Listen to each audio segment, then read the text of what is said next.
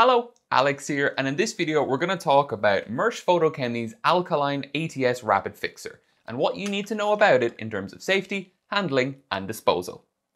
This video is sponsored by the folks at thephotoshop.ie who have partnered with me for this educational video and video series on photographic chemical safety. We'll talk more about them in a bit, but for now, let's get into it.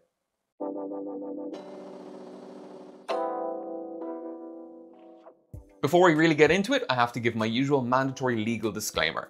The opinions expressed within this video are my professional and educated opinions as someone who works in chemical waste disposal, but they are just opinions and do not constitute legal advice on behalf of myself or the folks at thephotoshop.ie.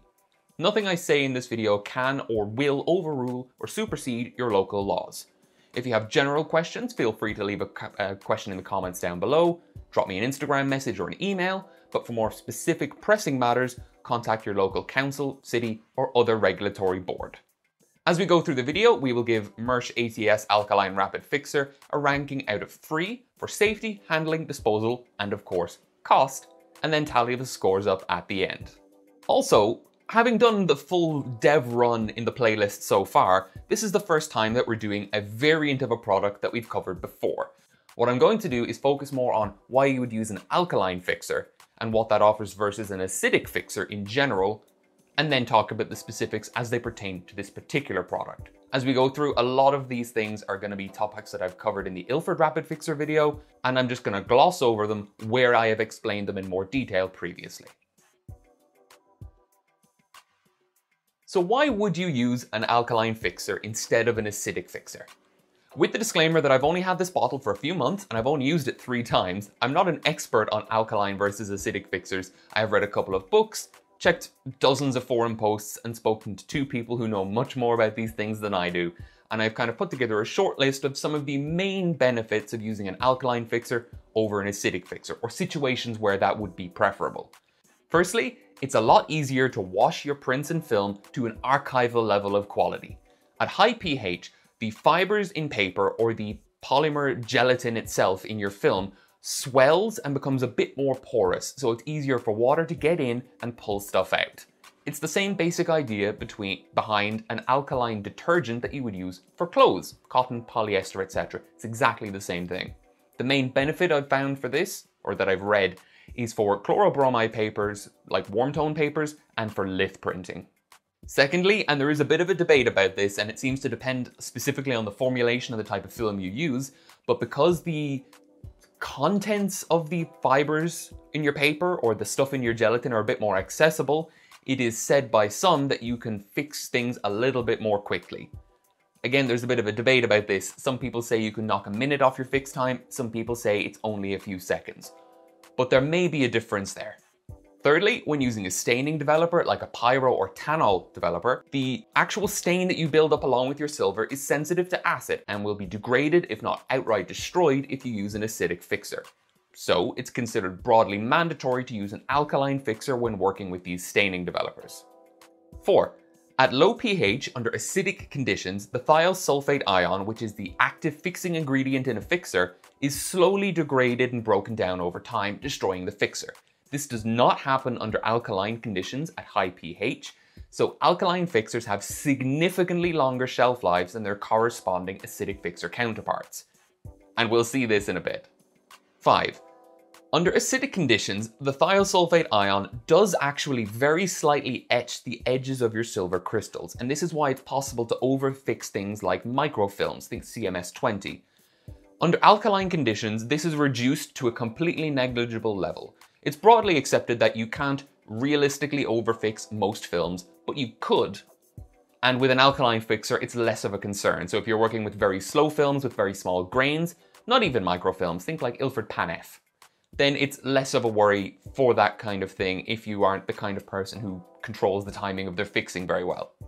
6th and lastly, this varies wildly by brand and formulation, but a lot of alkaline fixers are odorless formulations, which makes them a bit less stinky. If they're not completely odorless, they're a lot less stinky than the acidic counterparts, and they're just nicer to handle and a bit safer as a result.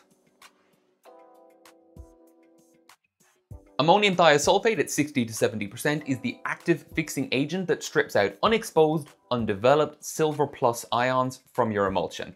because this is an ammonium thiosulfate and not sodium thiosulfate fixer, this is a modern rapid type fixer. And I used to think that only acidic fixers could be rapid fixers. Turns out that's not the case. Also, ammonium thiosulfate, that's where the ATS in the name comes from.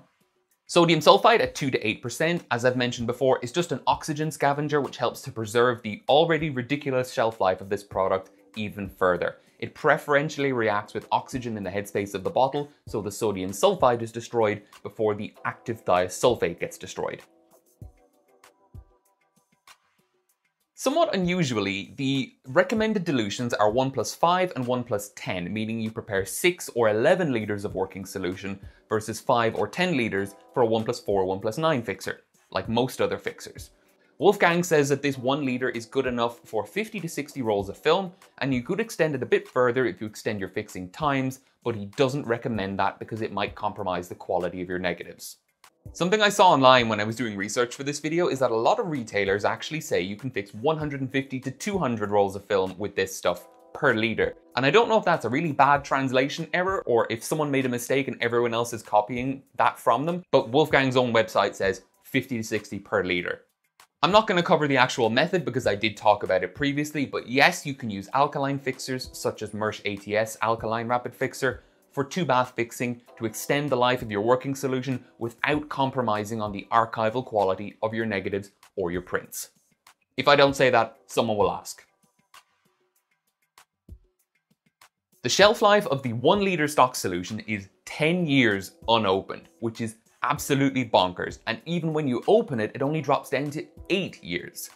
The 1+5 working solution has a shelf life of 2 to 3 years officially, probably a bit more than that realistically, and that's longer than an unopened, sealed bottle of Ilford Rapid Fixer. So that shows just how much of an effect the pH has on the long-term stability of your fixer. Section 2 notes that the fixer as a mixture overall is classified as non-hazardous, which makes sense because of both ammonium thiosulfate and sodium sulfide are non-hazardous, and even sulfides are used as food preservatives. Section 4, as usual, is pretty boilerplate. If you get it in your eyes, rinse them for 15 minutes with lots of water. If you get it on your skin, wipe it off and wash it off. If you or your child or anyone ingests it, seek medical attention immediately. Just because this stuff is classified as non-hazardous doesn't mean that there is no amount you could drink or get exposed to that would be harmful. It means that it's not considered hazardous in the intended exposure and usage amounts. Section 6 also says the usual that we've come to expect. Don't get it on your skin or in your eyes, and don't just go and pour the bottle down the drain if you don't want it anymore. Small spills can be dealt with by wiping them up and throwing the paper in the bin, or, wringing out a cloth into the drain, that kind of thing. But that's for unused fixer, not used fixer, as we'll come back to again later. Section 8 is also just about what you would expect. It says to work in a ventilated area to prevent the accumulation of noxious fumes. If you're working in your darkroom for a day, the tiny amounts of whatever this does give off will probably accumulate to an annoying, if not potentially harmful level. Toxicologically, Section 11 tells us what we already knew, that the LD50 or the lethal dose 50% for this stuff is very, very high. Higher is better for an LD50 because it means it would take more of it to cause damage or harm to you. We already know that the contents of this stuff are not broadly considered hazardous, and one of them is used in food. So yeah, high LD50 makes sense. It would take a lot to actually cause damage. The last two things I want to mention in terms of safety are firstly that it has a child-proof safety cap, which means it's just safer. I mean, we get these with household cleaning products, but most darkroom chemicals don't have these caps. The logic being that you're storing them away from children, but you should also be storing household cleaning products away from children. Why not have these safety lock caps on everything? I think Wolfgang did a great job with that, and it's just common sense, I would have thought. And I don't see why the other manufacturers don't do that. The other thing is that this is an odorless formulation, which means I can crack this open, waft it, and I don't get anything, unlike with the Ilford Rapid Fixer. And this is not an empty bottle. It's almost completely full. There's just no smell. I'm going to give Moersch ATS Alkaline Rapid Fixer a 2 out of 3 for safety. It's quite a bit nicer than Ilford's Rapid Fixer, and it does show you, if you compare these two safety sections, the difference that less than 2% acetic acid in the Ilford acidic fixer makes. It's still not completely harmless, but it is a bit nicer than the Ilford stuff, so 2 out of 3 seems fair. Section 7 of the SDS tells us that if stored properly at normal temperatures, etc., there are no special precautions needed for its use. Section 10 tells us that it undergoes no dangerous reactions, and yes, it will eventually decompose on reaction with acid or when subjected to high heat, but not in the kind of caustic, bubbly, smoky reaction kind of way you'd see in a sci-fi movie, more of a, you need to let the firefighters know that you have a gallon of this stuff lying around if your darkroom burns down kind of thing. For normal circumstances, there are no dangerous reactions to speak of. Aside from what's in the SDS, there are a few things that I want to talk about in terms of handling when it comes to this fixer. Firstly, it's a fixer and there's no real clear indicator as to when it becomes exhausted or when it is approaching exhaustion. You just need to learn or look up what an underfixed, milky black and white negative looks like and be ready to make up a fresh batch when the time comes. Secondly, as the fixer approaches exhaustion, you may need to extend the time of your fixing process, and the amount and when you need to do that is semi-poorly defined. So you kind of have to err on the side of overfixing if you're unsure, which again, it's less of a problem with an alkaline fixer than an acidic fixer, but it's just something you need to be mindful of, and you can't just blindly fix everything for the same amount of time all the time. Thirdly, I already mentioned the safety benefits of it being an odorless formulation, but just practically handling wise, it's nicer to work with because of that. It's a lot easier to work with this, out on the bench in your darkroom than the Ilford Rapid Fixer with its acetic acid vinegary vapors. Fourthly, because this is an alkaline fixer and most developers work at alkaline pH, you cannot quench the developer by just pouring developer out and pouring fixer in like you would with an acidic fixer. It's bad for your fixer, but a lot of people do that. And that can mess with your negative density and it's not something you want to deal with. So you can't just go dev fix when using an alkaline fixer. Moersch ATS Alkaline Rapid Fixer has most of the same trappings and failings as Ilford's Rapid Fixer because it's still a fixer, but there are a few things that just make it a little bit nicer. The childproof safety cap, the odorless nature of it, these kind of things are small, and I don't want to go and give it a 2.5 and 2.5 in safety and handling because I don't want to do that. But because the odorless nature of it is quite a big benefit in my personal opinion and experience, I won't go 2.5 and 2.5, I'll go 2 and 3. So it gets 3 out of 3 for handling. It's not 100% perfect, but it's the best I can do with my scoring system. And besides, the safety cap and everything, that kind of plays into both safety and handling, so whatever. Section 12 of the SDS shows that the actual concentrate itself as you receive it unused is of only minor ecological concern. Like I mentioned earlier, small spills and that kind of thing can easily be mopped up and either put in the bin or probably down the drain with a bit of water. Large amounts of the unused stuff I would be more wary of, but it's probably fine. Maybe do it over the course of a day or two if you do need to dispose of a bottle of this stuff. Don't just pour the whole thing down the drain in one go and leave it, Small portions with lots of warm water kind of pushing it down the drain. Section 13 is where it gets good though, that's where all the good stuff is, and I'm just going to briefly go over the points from the previous video again. Firstly, used fixer, which contains silver thiosulfate, is heavy metal waste and should not just be poured down the drain because it ranges from ill-advised to quite highly illegal depending on where you are in the world. Of note, the SDS here actually does say not to dispose of used fixer down the drain without desilvering it yourself. And Wolfgang deserves a small amount of praise for that because that is well beyond the legal minimum requirements of preparing an SDS by actually including this advice where most manufacturers don't bother. Secondly, the silver waste, aside from just being, civilly or legally a bad idea, will corrode metal drain pipes, so could cause problems with your plumbing if you're doing this a lot over a period of years. So just don't. Thirdly, you can accumulate your silver waste over time and potentially leave it to evaporate in a safe, secure way away from children, etc. to kind of concentrate it, remove some of the water, and then either desilver it yourself by one of the various means that you can look up online, or bring it to a recycling or disposal facility in your county or whatever. There are a few around most places. And either pay or for a few days a year, have it taken away for free. Unfortunately, I have to give Moersch's ATS Alkaline Rapid Fixer a 0 out of 3 for disposal, because all of the various benefits of alkaline fixers, the safety cap, the odorless nature, have nothing to do with the actual silver thiosulfate, which is the problematic component when it comes to disposing of fixer. In this regard, it's exactly the same as Ilford Rapid Fixer and almost any other fixer you could possibly concoct or buy. So yeah, it makes sense to rank it on par with the Ilford Rapid Fixer, which is to say, they're both a pain in the ass to deal with when it comes to disposal.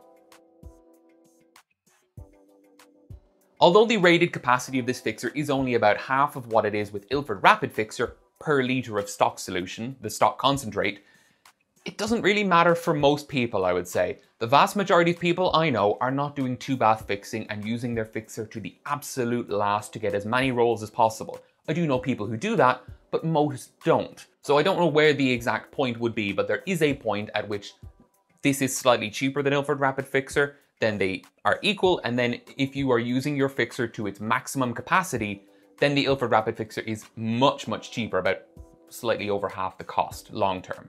Like I said before though, the main cost associated with fixer is not the cost of the fixer itself, it's the cost associated with disposal if you aren't able to desilver it yourself or take advantage of a free disposal day in your area.